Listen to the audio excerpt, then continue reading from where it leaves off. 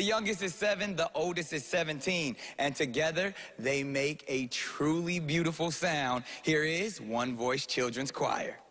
My name's Lexi. And my name's Seja. And we're part of the One Voice Children's Choir.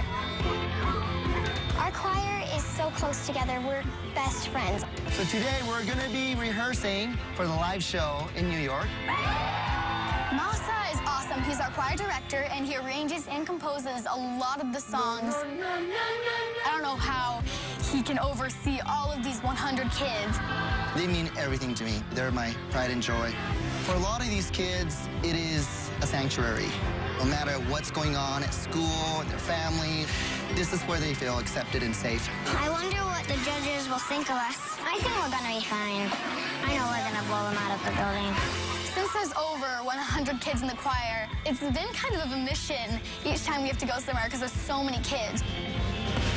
In our audition, Howie said no. I'm looking for a diamond, then not a diamond, so for me, it's a no. Then Howard Stern, our savior, got on his knees and begged Mel B to let us through. I'm gonna give you another chance. The right thing. This time we're gonna work extra hard to show Howie that we are diamonds.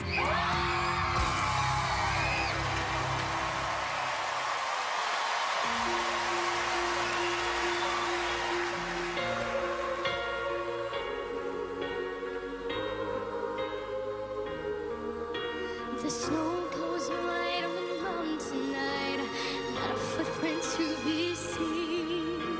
A kingdom of isolation, and it looks like I'm the queen. The wind is howling like this swirling storm inside. Couldn't keep it in, heaven knows I survived.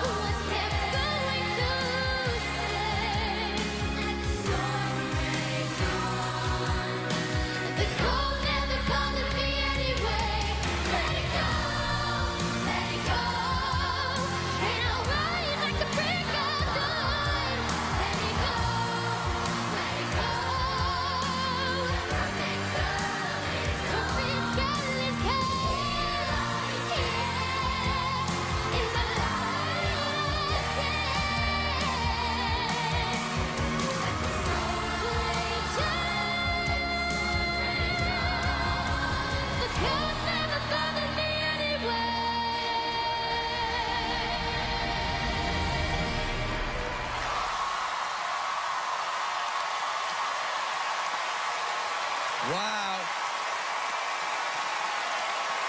One Voice Children's Choir. That was amazing.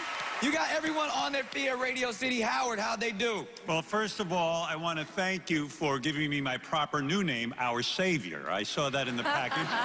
I would encourage the other acts to call me the same thing. You know I'm a big fan of you guys. I went to bat. I got on my knees to Mel B.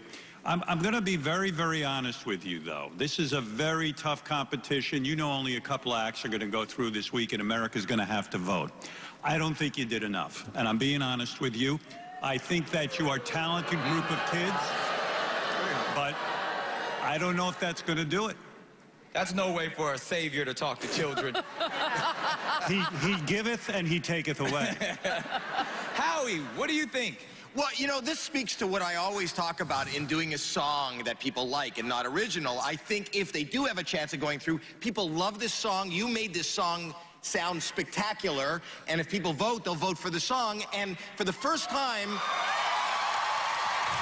I really, just looking at, 100 beautiful young angels singing up there, I have an idea of what's going on inside Howard's head. I would imagine that's what's going on inside your head all day long. Heidi! I don't want to say what's in my head. See, I really liked it. To me, you filled this big room of Radio City Music Hall. I liked all of you, all 100 of you, okay?